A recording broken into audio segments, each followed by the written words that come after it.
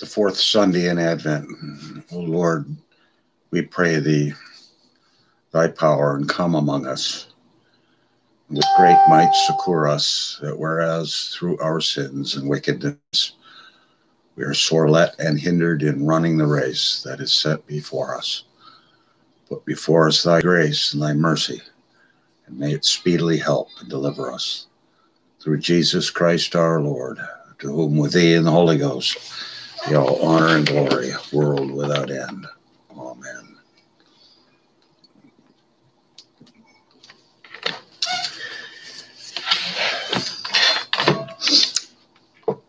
We're on hymn 238, Holy Days and Various Feasts, Occasions. Blessed feasts of blessed martyrs, holy women, holy men, with affections, recollections, greet we your return again. Worthy deeds they wrought, and wonders worthy of thy name they bore. We with meetest praise and sweetest honor them forevermore. That's Thanksgiving. Some would call that veneration of the saints. We shy away from the term, but we certainly accept the idea that we give thanks to the living God. Call it what you want, but we respect the work of God in their lives. We turn now to Dr. Henry Martyn Baird's The Huguenots, and Henry of Navarre, and he, to me, he's a professor in the University of New York City, and we started his history of the rise of the Huguenots in France, and this guy's a top-notch walking scholar. This is volume 1, published in 1886. The Huguenots and Henry of Navarre. I think there's a second volume, too. He's got a couple more volumes on it. The preface: in the history of the rise of the Huguenots, I attempted to trace the progress of the Protestant party in France from the feeble and obscure beginnings of the Reformation to the close of the reign of Charles IX, when, by reason of heroic struggles and fortitude wherewith persecution and treachery had been endured, the Huguenots had gained an enviable place in the respect and admiration of Christendom.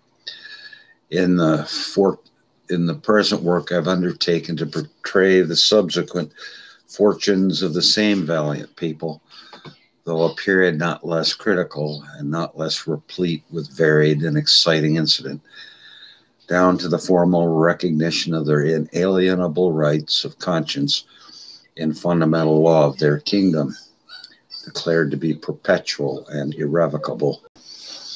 As the massacre of St. Bartholomew's Day constituted the most thrilling occurrence, I wouldn't call it that, related to the former volumes, so in the volumes now offered to the public, the promulgation of the Edict of Nantes is the event, or Nantes, toward which the action throughout tends, and in relation to which even transactions of little weight in themselves assume importance. A conflict persistently maintained in vindication of an essential principle of morals is always a noble subject of contemplation. But when the matter at issue is nothing less than a claim to liberty of religious thought and expression, the assertion of the indefeasible title of all mankind to absolute freedom of worship of the Almighty God, the strife becomes invested with the highest interest. And the men who for a long series of years have stood forth as champions of a doctrine once ignored or denied receive the homage due to such as have benefited the race. The fact that their exertions were crowned with success adds luster to their bravery and perseverance, nor does it detract from the glory of their deeds or the interest of the recital that, possibly in a strange and wholly unlooked for way, the general course of events was shaped to further their designs. During the greater part of the period of 36 years covered by these volumes, 1574 to 1610. The history of the Huguenots was so closely interwoven with the general history of France that it would be impracticable to narrate the one without the other.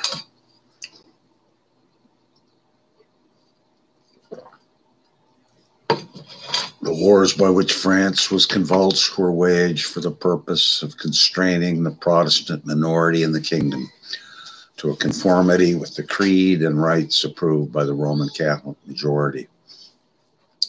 The Holy League found the pretext for its existence in the popular belief that the ancestral religion was in danger of decline and ultimate ruin because of the lukewarmness of the reigning monarch and the heterodoxy of his prospective successor.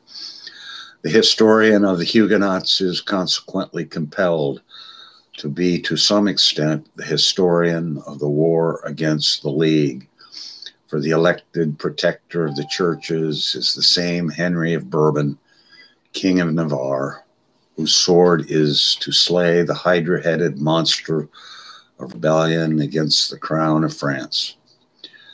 More than this, the Huguenot noblemen and burgesses are the followers without whose support that sword would have been powerless to perform such prodigies of valor. The figure of Henry is not, it is true, the only heroic figure that comes upon the stage of action. His cousin, Condé, was even more devoted to Huguenot interests, and Francis de Chatillon, Count of Coligny, a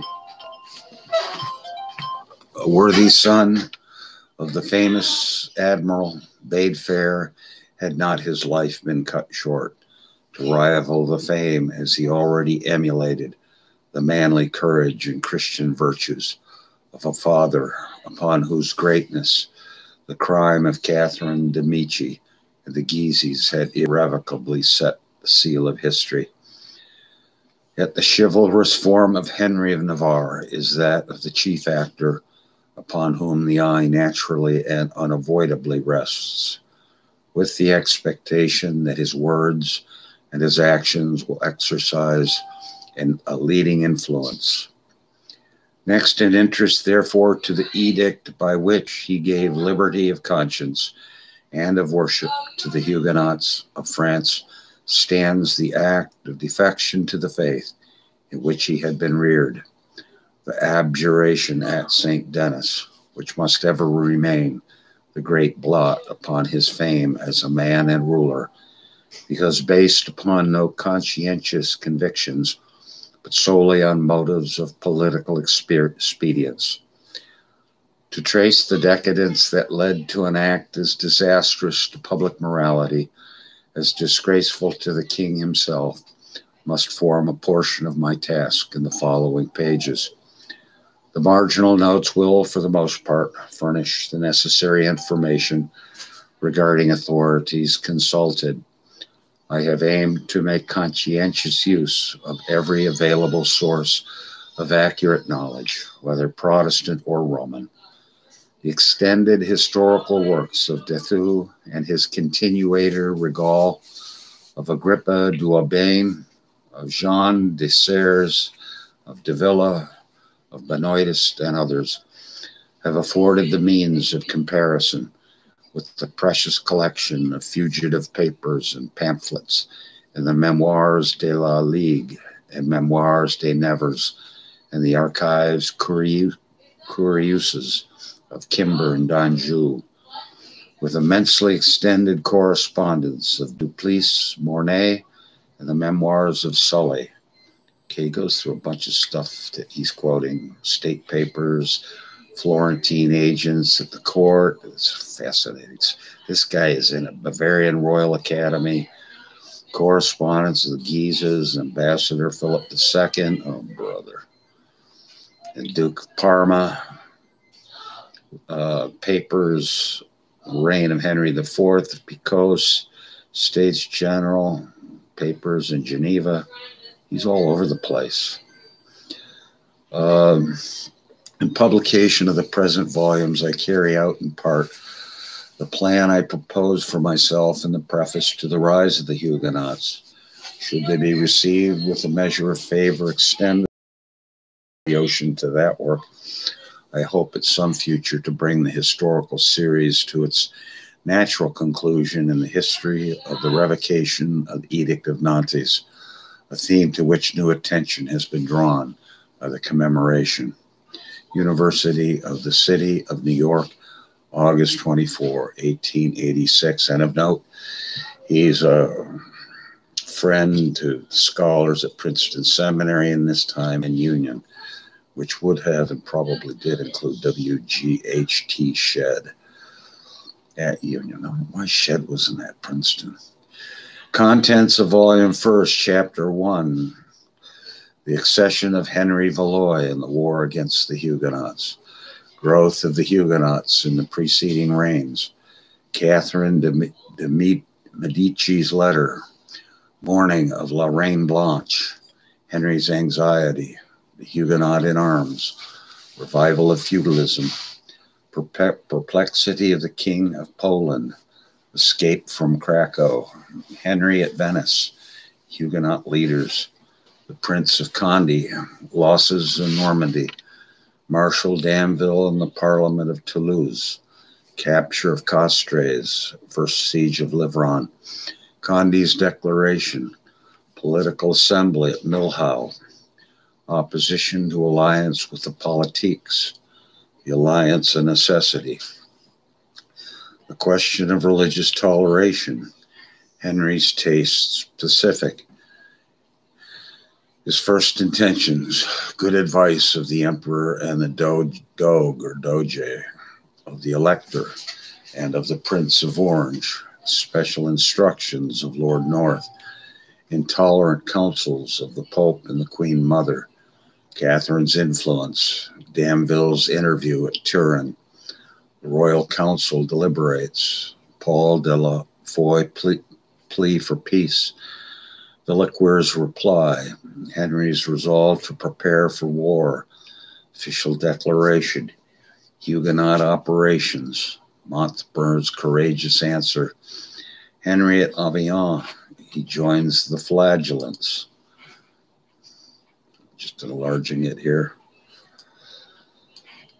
Capture of Fontenay and Lusignan, the Ferry Melusine, Henry's coronation and marriage, his growing devotion to pleasure, his lavishness and penury, Conference of Nismes, negotiations for peace, 1575, Biza's broad statesmanship, speech of Ariens, the Huguenot demands, surprise and indignation, the demand for religious liberty, Maximilian's offer, Catherine urges a better offer, punishment of the authors of the massacre demanded, Henry asseverates his innocence, colony's memory vindicated, unpalatable propositions, the envoy of the Politiques derided, Henry offers unacceptable terms, he substitutes better conditions,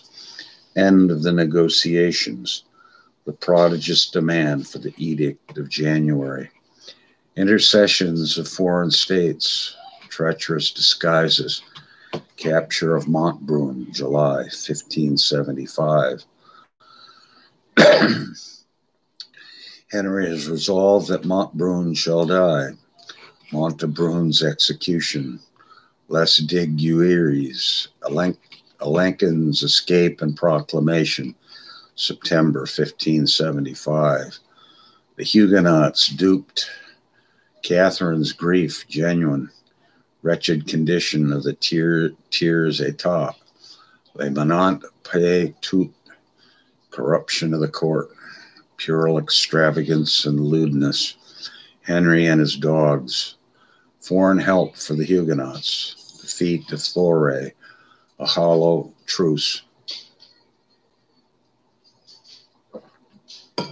vain efforts of the king to raise money, Henry's whimsical revenge, general confusion, the truth of Vivarais. And we're going to interject here and ask, What does Elizabeth I know, and when does she know it? What does Beza know in Switzerland, and when does he know it? What are the Dutchmen doing?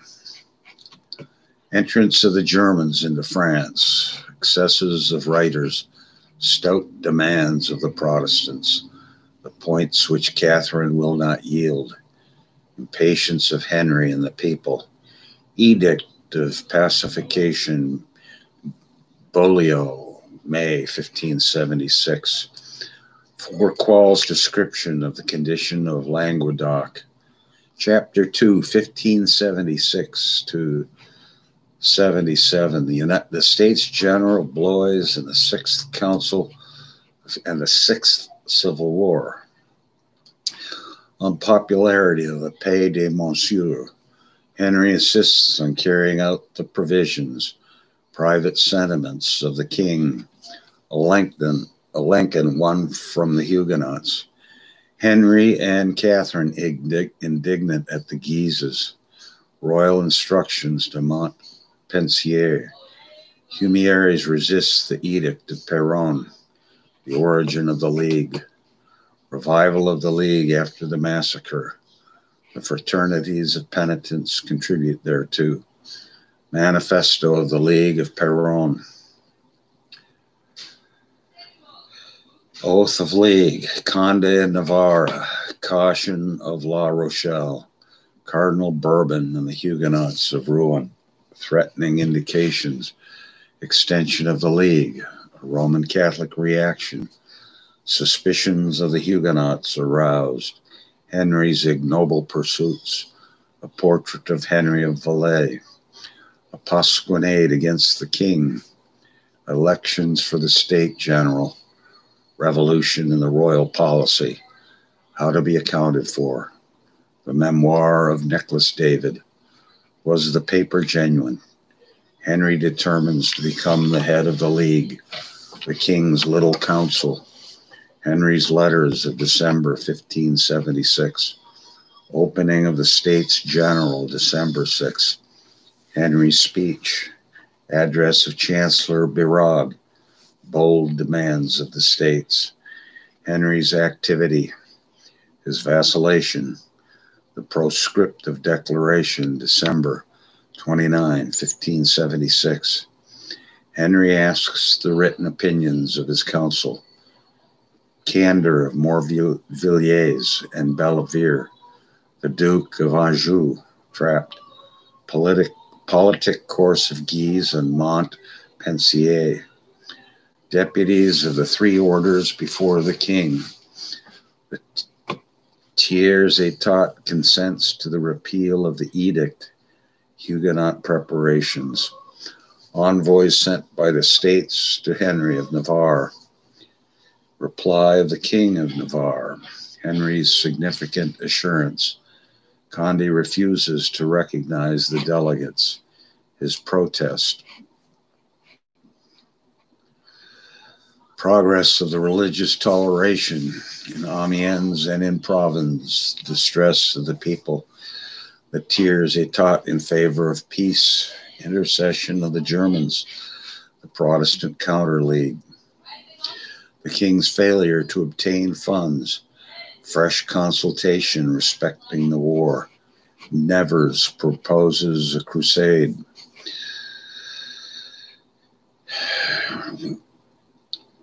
Catherine speaks out for peace. Henry declares his change of purpose. Catherine's raillery. The Italian comedians. The Sixth Civil War. Huguenot reverses and bad discipline. The Reformation and democracy. Contrast with revived feudalism. Misunderstanding between Damville and the Huguenots. Surprise of Montpellier. Charges against Damville. The marshals reply. Navarre attempts to mediate. Thoré becomes leader of Languedoc. End of the Sixth Civil War. Edict of Poitiers, September 1577. Queen Elizabeth has been excommunicated, by the way, by this time. The situation accepted. Calumnies against the Huguenots. accused of spreading the plague. The peace only partially observed. Ninth National Synod, St. Foy, 1578. Dispute between Conde and the consistory of La Rochelle. Degeneracy of Henry III. New favorites and old feudal lords. Penury and prodigality of the court. The provincial states protest. Debts of Henry of Guise, the Duke of Anjou. Singular compact in the Comtat Venassin. Papal inconsistencies. The Conference of Nerac. Language to Canaan. The Huguenot retort. Henry of Navarre's revenge. The Articles of Nerac. Henry III becomes protector of Geneva. Oh boy.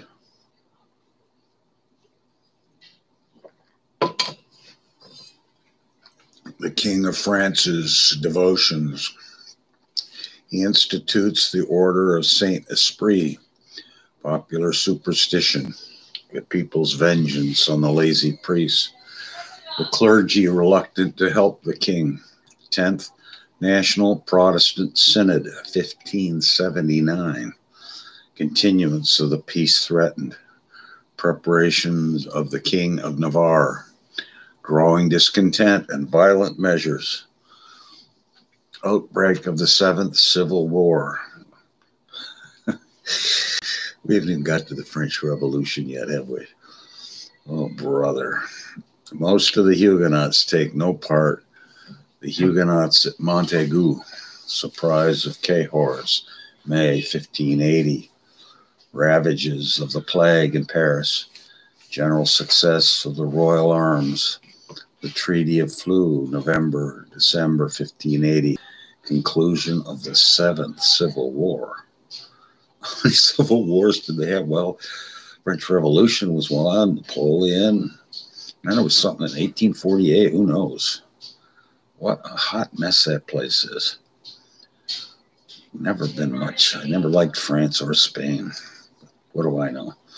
1580 to 84. Uncertain peace, Protestant Federation, and the Parisian leg. Return of comparative quiet. Henry of Navarre's justification. His own court. Political assembly of Montauban. Checks upon the authority of the protector of the churches. National Synod of La Rochelle. Conflict of civil and ecclesiastical authority. Ministerial support. Infractions of the peace. St. Bartholomew's massacre commemorated. Henry and his minions. Juice and Epernon. Infamy of royal morals. Financial embarrassment and dangerous expedient. The king's waning devotion. Discontent of the Guises. Doubtful loyalty of Montmorency. Philip attempts to seduce the King of Navarre. Henry's irresolution. He still leans to the Guises. The affront to the King of Navarre. The Jesuits promote the League. You know, I stop and pause and think of the divine providence over this whole mess. Mission of Ségur, envoy's instruction, justification of the King of Navarre. Ungracious letter of the German princes. What's surprising there? The scheme receives its death blow. Henry's disappointment. His tardy reply to the princes. Contemporary view of Henry's resources. Protestant cities and regions. Death of the Duke of Anjou. June 1584. The thought of a Huguenot king repulsive to Roman Catholics. Authorship of the League. Philip II and the Jesuits. Henry of Valois recognizes Henry of Navarre as his successor. Duplessis More's sound advice. Navarre is entreated to abjure Protestantism. His noble reply. reports of his incorrigible obstinacy, hostile rumors, a pretended Protestant confederacy, a clumsy forgery. The League in Paris, the result of a systematic plan, scheme of Charles Hockman, the Council of Five. Florimond de Raymond's account of Huguenot worship.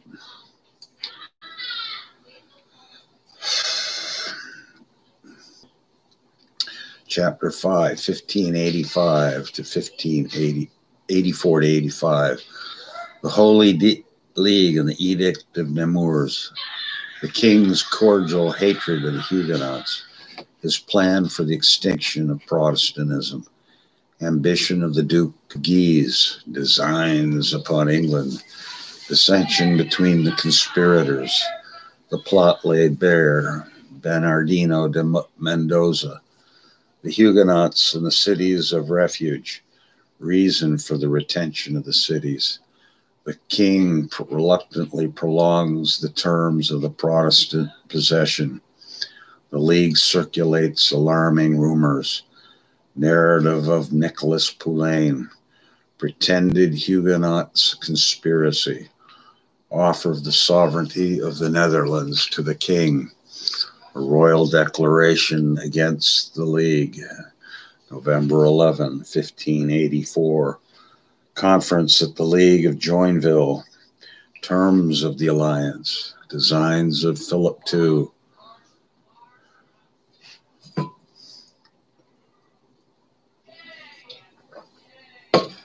Philip II, is that the same one with Mary I? I think it is. Duplicity of the Duke of Guise. The Duke of Navarre resolves to consult the Pope. Gregory's caution as to committing his views to paper. His displeasure at the Duke's pertinacity. Consecrated rosaries in place of advice. Death of Pope Gregory. Sixtus V censures the League. He bitterly condemns Gregory's course. Ambition, the motive of the League. Unworthy treatment of the Dutch envoys. Mendoza tries to prevent an audience. His reported insolence. Magnanimous reply ascribed to the king. Meanness of his real speech. Insincerity of the king and the queen mother. Failure of the embassy. The loss to France. Queen Elizabeth sends Earl Derby to France. Reported atrocities of the English persecution. New edict against the League, March 28, 1585. Declaration of Cardinal Bourbon. Henry Valois publishes a counter-declaration, April 1585, an undignified answer. And here we'll have to bring it to an end. Let us pray. Glory be to the Father, and to the Son, and to the Holy Ghost, as it was in the beginning, is now, and ever shall be, world without end. Amen. Godspeed.